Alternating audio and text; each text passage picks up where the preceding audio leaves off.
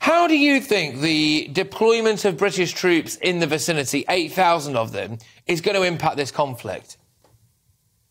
Well, I think the most important thing is we're signaling a message to Putin that we are serious. The big issue, though, is following the recent missile attack on 2 civilian buildings in Kyiv, while the Secretary General of NATO is in the capital, it, to me, sends a strong message from the Russians that they're not really serious about negotiation. If they're not serious about negotiation, we really do need to continue to signal to them that we are serious. I'm certainly one of the proponents that just having seen what went on in Syria, particularly early on in the war, where the Russians were, again, bombing civilian areas with Assad, committing war crimes. We're seeing a repeat of that action here in Ukraine. And we know the Russian playbook. They have no respect for international law, international norms. And I do think we do need to step up and protect. I think one of the big issues, though... Yeah. Sorry, go ahead.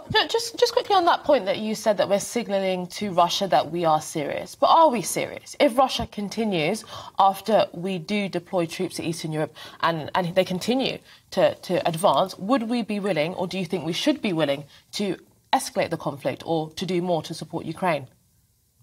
I certainly think we should be doing more to support Ukraine.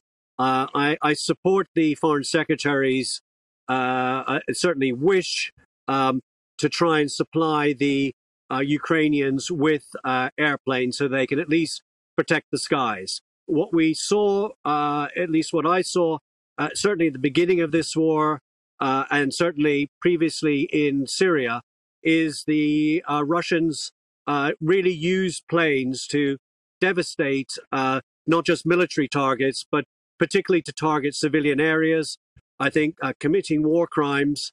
And, we have to see, what our stomach is, as the public at large, as to how much we want to engage. The big issue is that we engaged in Afghanistan, we engaged in Iraq, and I just think it's, we generally need the public on side if we are to take things further. It's not just us, but it's the Americans too.